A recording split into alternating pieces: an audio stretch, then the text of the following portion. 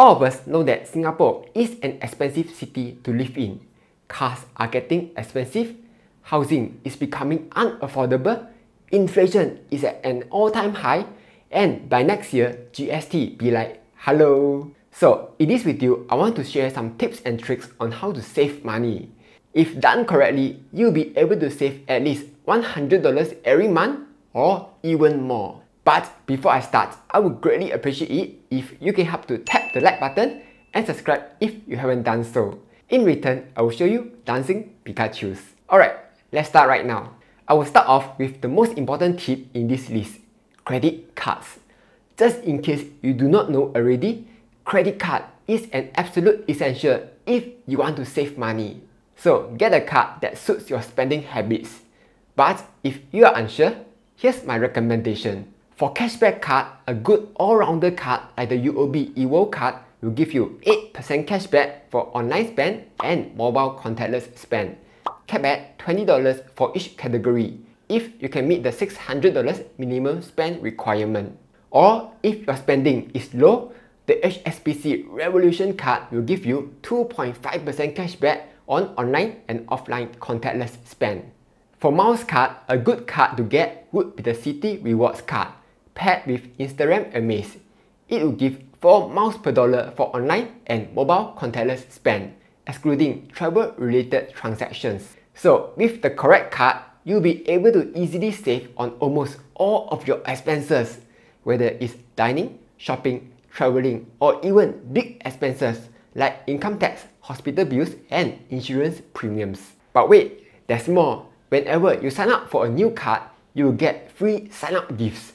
And no, the sign-up gift is not something lame like free pen or free water bottle.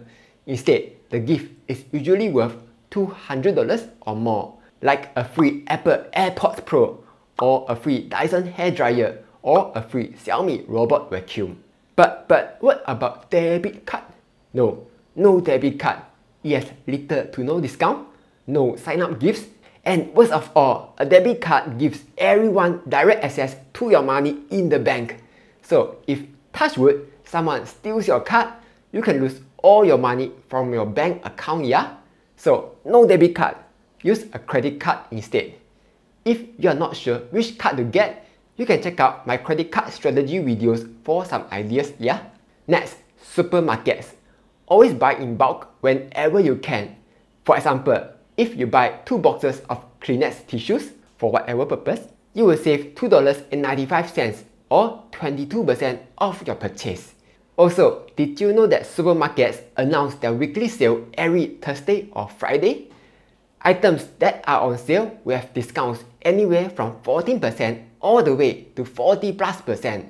So if you can time your purchases properly, you'll be able to save a lot of money. Besides that, you can compare prices between supermarkets to see who sells it the cheapest. An easy way to do that is by using the Price Kaki app. For example, we can see that for Chew's cage-free fresh eggs, Prime has the lowest price, while it's slightly more expensive at Fair Price.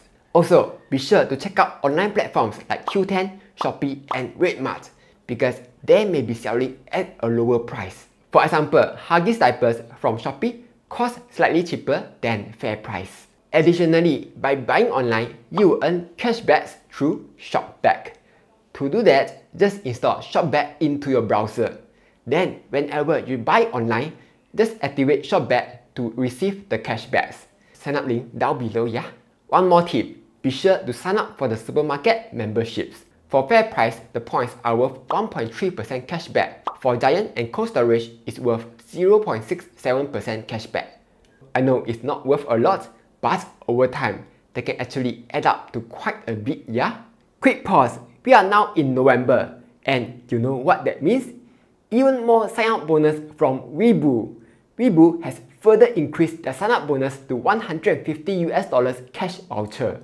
All you need to do is deposit at least 2,000 SGD into Weibo, buy a US stock or an US ETF with a minimum transaction of at least $100. Then buy one option on the US market while maintaining a 2,000 SGD net account value for that 30 days, and you will receive all your free rewards. So if you are interested, you can sign up with my link down below. With that being said, let's get back to the video.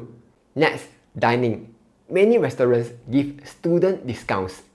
Hint, you don't need to be a student, yeah? All you need is to look like a student and a student card, and you'll be able to enjoy student discounts. A website called Confirm Good has compiled a huge list of places that give student discounts, which I will link down below. So be sure to check them out to take advantage of these student discounts. But of course, nothing beats cooking at home. Everyone will tell you, just cook at home lah. You can save a ton of money by cooking at home. But what they don't tell you is that you have to do a ton of cleaning up after cooking. So here's my pro tip. Cook with a rice cooker. Go to Google or YouTube and search for rice cooker meals, and you'll find a ton of simple rice cooker recipes. Or if you understand Chinese, search for 电饭锅食谱, where you will get even more recipes. Most of them just involve cutting up the stuff, putting them into the rice cooker, and boom, you are done. And best of all, not much cleaning needed. However, if you are too lazy to cook, here's my next tip. Go check out the roast section at supermarkets. They are selling roasted whole chicken for a super low price of $5 to $6. These items are called a loss leader, where they sell it at a loss in order to attract shoppers to come visit. So if you are lazy to cook, you can buy a roast chicken for $5, a veggie at $2, boil an egg, and tada! You just prepared 2 meals for the entire day at just $4 per meal. But if you want to eat out, check out dining deals.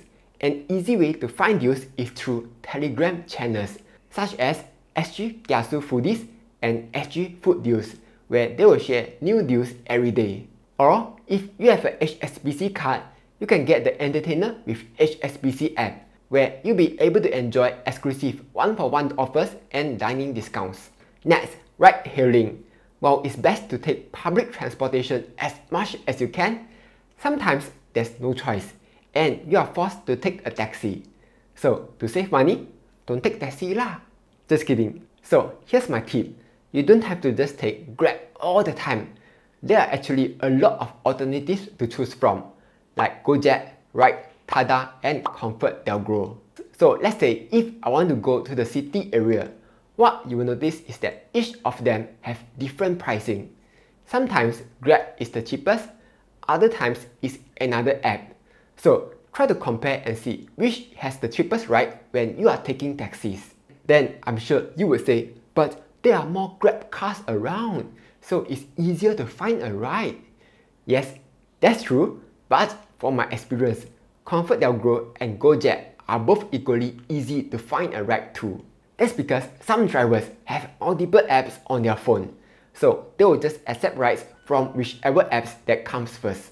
In summary, compare between apps when taking a ride. Similarly, for food delivery, there's also other alternatives other than just GrabFood. You have Foodpanda and Deliveroo. And again, there's usually a price difference between the 3 apps. So before ordering, compare and see which app has the lowest pricing. Another tip is to choose the self-pickup option. That way, you will save on delivery fees. The reason you would use them is maybe you are passing by the restaurant, but you don't want to queue and wait for the food. In that case, self-pickup would be a good idea. However, just take note that sometimes ordering through the app may be more expensive versus ordering through the counter, yeah? Besides that, if you are always ordering food through the app all the time, be sure to sign up for the subscription plans. For example, Grab Unlimited lets you save $4 on food deliveries and 20% off self-pickup. The plan costs just $8 per month.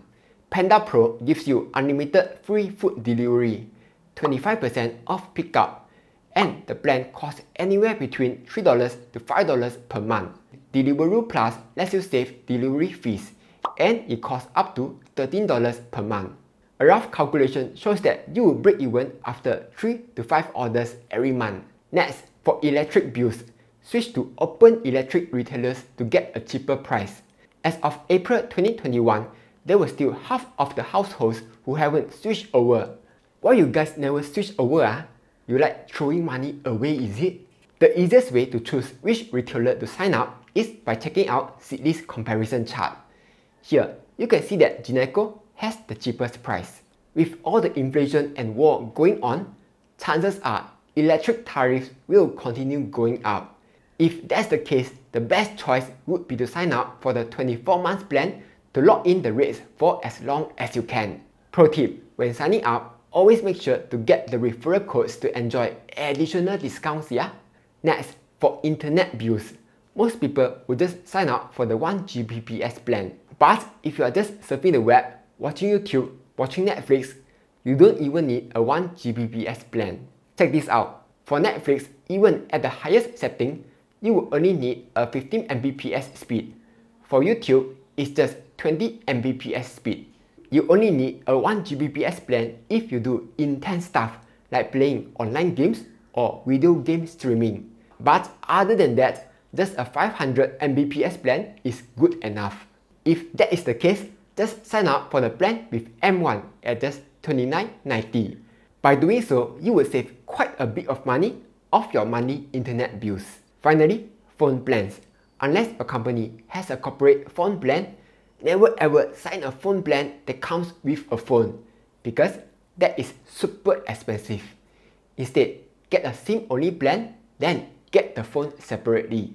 Second, get a phone plan that suits your needs. For example, since I use less than 10 GB data every month, I got the MyRepublic Mobile Lite plan that costs just $10. It's riding on the StarHub M1 line, and the coverage is actually quite good, yeah? And even if I exceed the data limit, I won't be charged anything, unlike other telcos.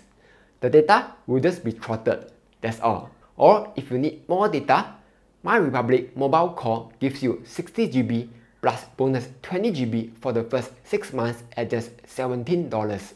So sign up for a phone plan that suits your needs. You can check out this Seedly's website for the full list, which I will link down below, yeah?